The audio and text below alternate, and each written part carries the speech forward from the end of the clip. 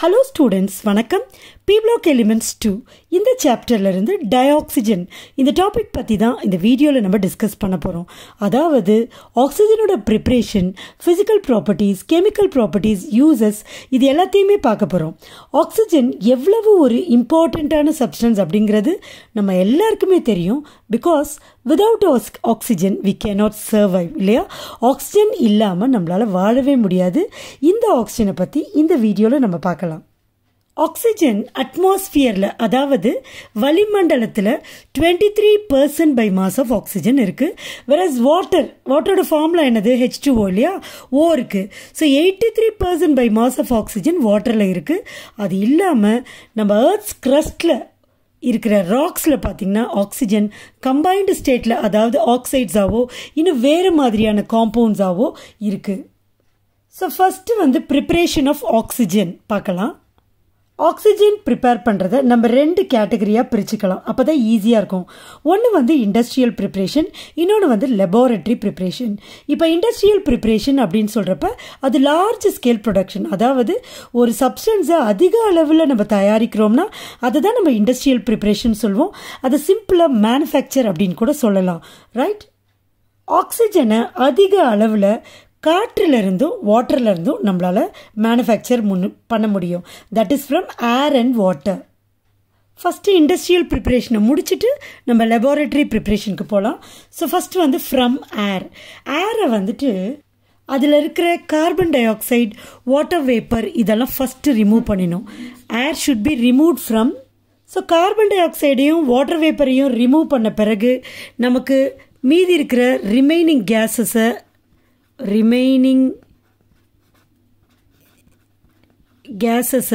நம்ம என்ன பண்ணணும்னு பார்த்தீங்கன்னா லிக்விஃபை பண்ணணும். ஓகே, ஸோ லிக்விஃபை பண்ணால் லிக்விட் கேஸஸ் கிடைக்கும்.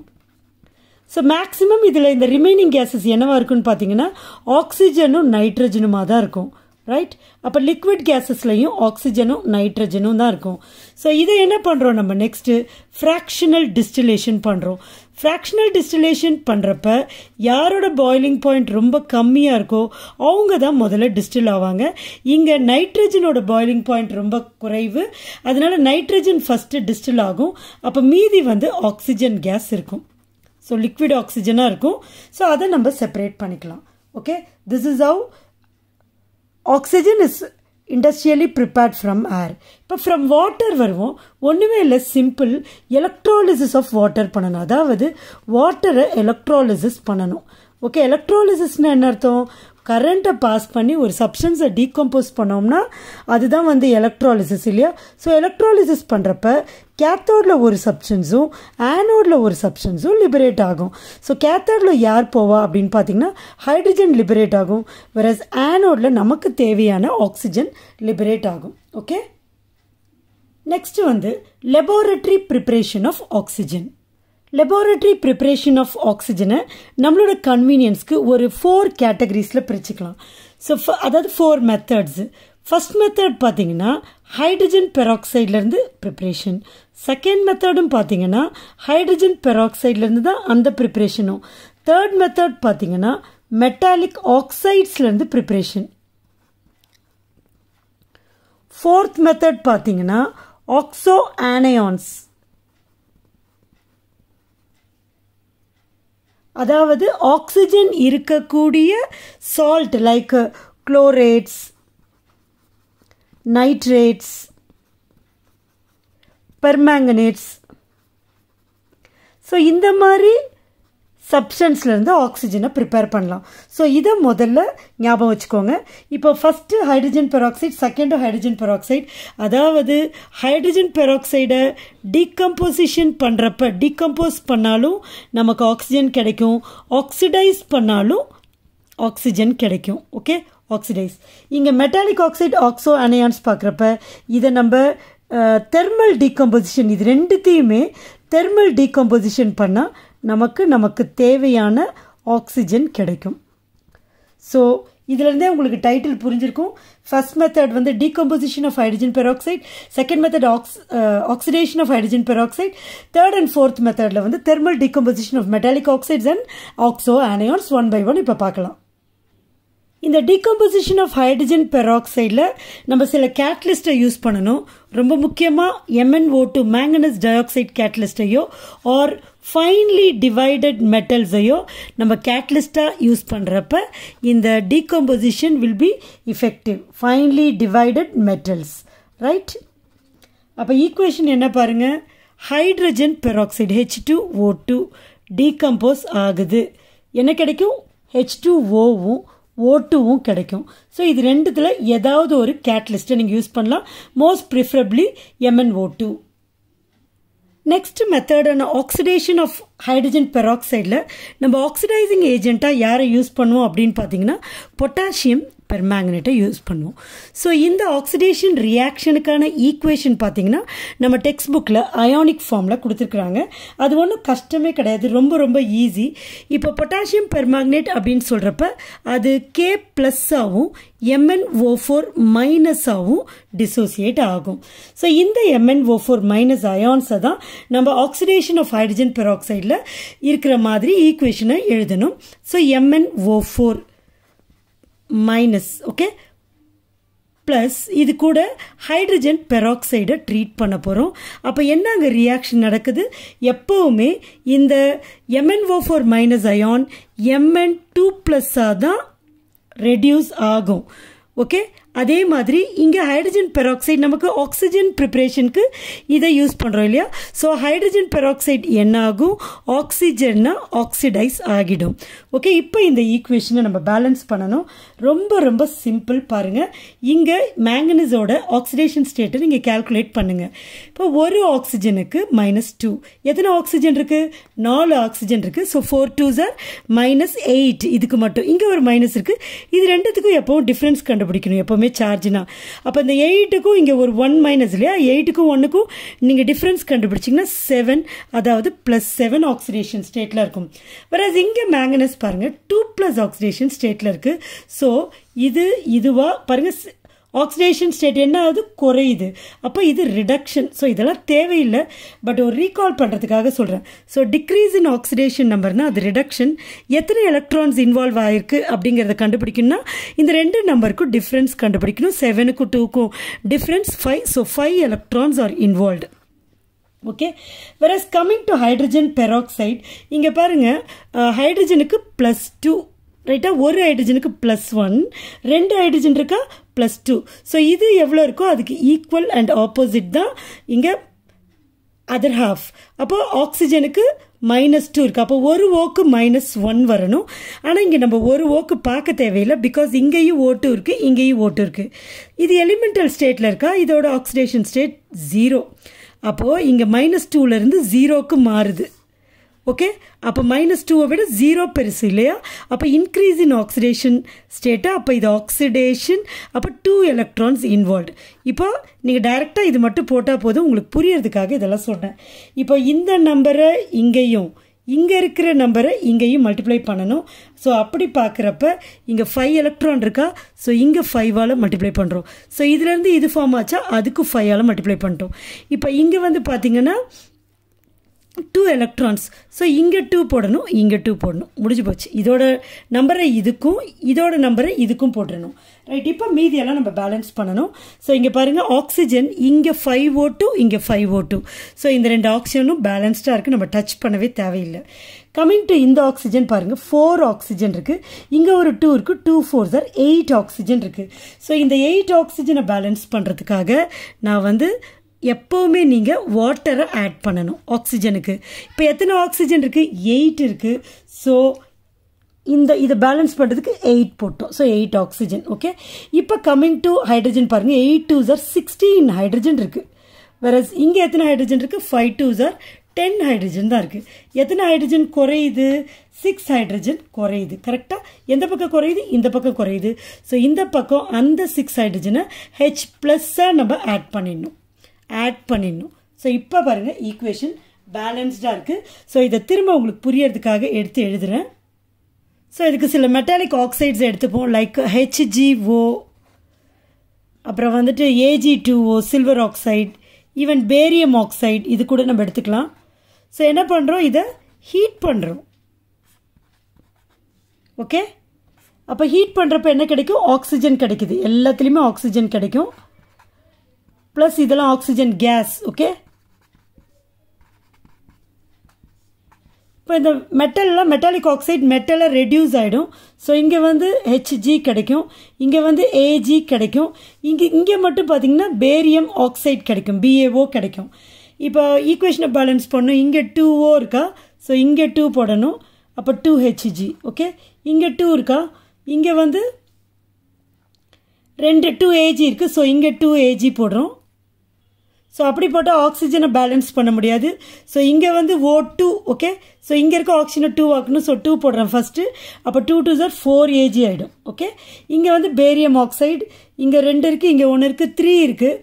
ஸோ இங்கே வந்து 2 போட்டுடலாம். அப்போ இங்கே 2 BaO போட்டால் ஈக்குவேஷன் பேலன்ஸ்ட் ஆகிடும். Thermal decomposition of ஆக்சோ ஆனியான்ஸ். இதில் என்ன பண்ண போகிறோம்னா சால்ட்ஸ் கண்டெய்னிங் ஆக்சிஜன். ஆக்சோ ஆனியான்ஸ்னால் அதுதான். இப்போ ஃபார் எக்ஸாம்பிள் வந்து potassium chlorate KClO3 R potassium nitrate. So இதெல்லாம் இதான் ஆனியான், இதுதான் மைனஸ் சார்ஜ் இல்லையா? இது K+, இது K+, இது மைனஸ். ஸோ இந்த ஆனியான்ஸ்லாம் பாருங்கள் ஆக்சிஜன் இருக்குது. ஸோ அதை தான் நம்ம ஆக்சோ ஆனியான்ஸ் சொல்லுவோம். ஸோ அந்த மாதிரி ஆக்சிஜன் இருக்கக்கூடிய சால்ட்ஸை நம்ம ஹீட் பண்ணுறப்ப will be getting oxygen. Okay, so KClO3 எடுத்துக்கலாமே. This is heated. ஆனால் இந்த ரியாக்ஷனுக்கு மேங்கனஸ் டை ஆக்சைடை வந்து கேட்டலிஸ்டாக எடுத்துக்கணும். அப்போ என்ன கிடைக்கும் அப்படின்னு பார்த்தீங்கன்னா பொட்டாசியம் குளோரைட் சால்ட்டும் ஆக்சிஜன் லிபரேட் ஆகும்.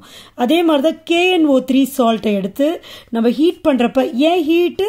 தேர்மல்னா ஹீட் பண்ணுறப்ப டீகம்போஸ் ஆகும். என்னவா டீகம்போஸ் ஆகுது? பொட்டாசியம் நைட்ரைட்டாகவும் ஆக்சிஜனாகவும் டீகம்போஸ் ஆகுது. ஸோ ஈக்குவேஷன்ஸை பேலன்ஸ் பண்ணணும். இங்கே 2 இருக்குது, இங்கே 3 இருக்குது. ஸோ இங்கே 3ஆலையும் இங்கே 2ஆலையும் மல்டிப்ளை பண்ணால் ஆக்சிஜன் பேலன்ஸ் ஆகிடும். அப்போ இங்கே 2KCl. ஓகே, செகண்ட் ஈக்குவேஷனில் பார்த்தீங்கன்னா இங்கே வந்து 4 ஆக்சிஜன் இருக்குது, இங்கே 3 ஆக்சிஜன் தான் இருக்குது. ஸோ இங்கே வந்து 2 போட்டுட்டோம்னா 2 3s are 6 ஆகிடும்.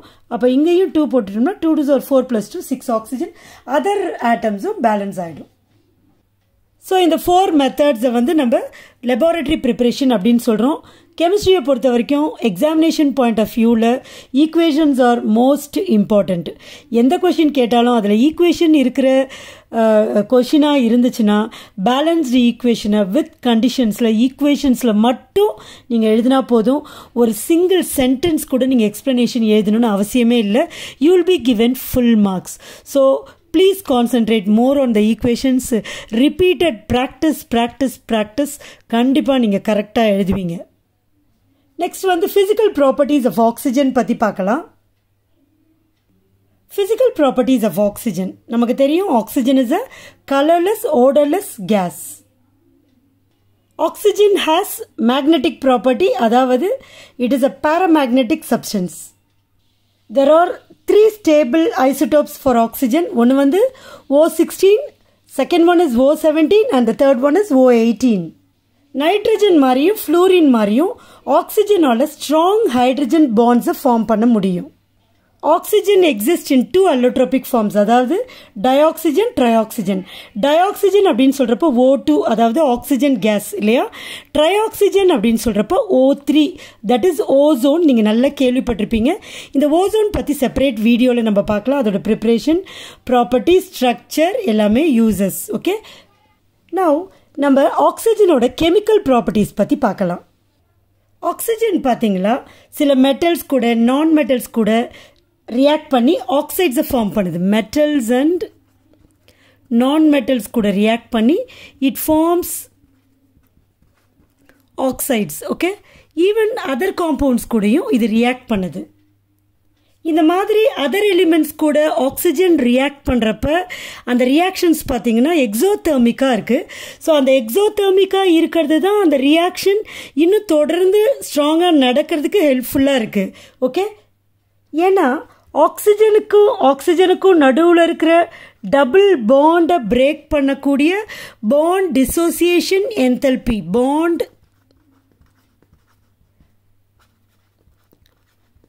டிசோசியேஷன் என்தல்பி பார்த்தீங்கன்னா இட் இஸ் அபவுட் ரொம்ப அதிகமாக இருக்குது. 493.4 kg per molar இருக்குது. ஸோ அதுக்கான அந்த எனர்ஜி தேவை. ஸோ எலிமெண்ட்ஸ் கூட ரியாக்ட் பண்ணுறப்ப இந்த ரியாக்ஷன்ஸ்லாம் எக்ஸோதெர்மிக்காக இருக்கிறதுனால இந்த ரியாக்ஷன்ஸ் வந்து சஸ்டைனபிளாக நடக்கும். அண்ட் நிறைய ரியாக்ஷன்ஸ் ஹீட் பண்ணுறப்ப நடக்கிறதுக்கு காரணம் கூட இதுதான். சில சப்ஸ்டன்சஸ் கூட ஆக்சிஜன் ரூம் டெம்பரேச்சர்லேயே ரியாக்ட் பண்ணி அதோட ஆக்சைட்ஸை கொடுக்குது. சம் எக்ஸாம்பிள்ஸ் இப்போ நம்ம பார்க்கலாம். மெட்டல்ஸ், நான் மெட்டல்ஸ், இந்த மாதிரி சப்ஸ்டன்சஸ் கூட ரியாக்ட் பண்ணுது. இப்போ ஃபார் எக்ஸாம்பிள் கால்சியம் பாருங்கள், ஆக்சிஜன் கூட ரியாக்ட் பண்ணி கால்சியம் ஆக்சைடை ஃபார்ம் பண்ணுது. வேறஸ் கார்பன் கூட ஆக்சிஜன் ரியாக்ட் பண்ணி கார்பன் டை ஆக்சைடை ஃபார்ம் பண்ணுது, CO2 கூட. வேறஸ் ஃபாஸ்பரஸ் கூட ஆக்சிஜன் ரியாக்ட் பண்ணி ஃபாஸ்பரஸ் பென்டாக்சைடை ஃபார்ம் பண்ணுது. ஈவன் மெட்டல்ஸ் ஆன அலுமினியம் கூட ரியாக்ட் பண்ணி oxygen aluminium oxide, aluminium ட்ரைஆக்சைடை form பண்ணுது. ஆர்கானிக் காம்பவுண்ட்ஸ் ஆன மீத்தேன் கூட ஆக்சிஜன் ரியாக்ட் பண்ணி கார்பன் டை ஆக்சைடையும் வாட்டரையும் ஃபார்ம் பண்ணுது.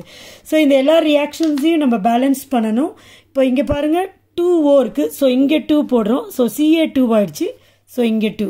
இப்போ கார்பன் ஆக்சிஜன் பேலன்ஸ்டாக இருக்குது. ஓகே. பாஸ்பரஸ் பார்த்தீங்கன்னா இங்கேயும் P4 இங்கேயும் P4 இருக்குது. ஆக்சிஜன் இங்கே 10 இருக்குது. ஸோ 5 போட்டால் கரெக்ட் ஆகிடும். அலுமினியம் இங்கே 2 இருக்குது, இங்கே 3 இருக்குது ஆக்சிஜன் இல்லையா. ஸோ இங்கே 3 போடணும் நம்ம. இப்போ 3 2s are 6 ஆகிடுச்சு. இங்கே 2 போடணும். அப்போ 2 2s are 4Al வந்துடும். So 4Al. மீத்தேன் ஆக்சிஜன் எல்லாம் கரெக்டாக இருக்குது. ஆக்சிஜன் இங்கே 2 ஆக்சிஜன் இருக்குது, இங்கே 4 ஹைட்ரஜன் இருக்குது. ஸோ அதுக்காக 2 போட்டோன்னா 2 2s are 4 ஹைட்ரஜன் ஆகிடும். அப்போ ஆக்சிஜன் 4 ஆகிடுச்சு. ஸோ இங்கே 2 போடணும்.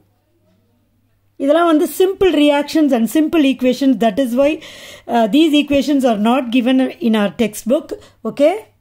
ஆனால் சில லெஸ் ரியாக்டிவ் மெட்டல்ஸை ஃபைன்லி பவுடர் பண்ணி அதை ஆக்சிஜன் கூட ரூம் டெம்பரேச்சரில் ரியாக்ட் பண்ணுறப்ப ஆர் எக்ஸ்போஸ்டு டு ஏர் பண்ணுறப்ப ஆட்டோமேட்டிக்காக அது வந்து ஆக்சிடைஸ் ஆகி it evolves large amount of heat R fire R flammable by product. புரியுதா நான் என்ன சொல்கிறேன்னு? Less reactive மெட்டலை okay finally powder பண்ணி, finally powdered made to react in oxygen, react with oxygen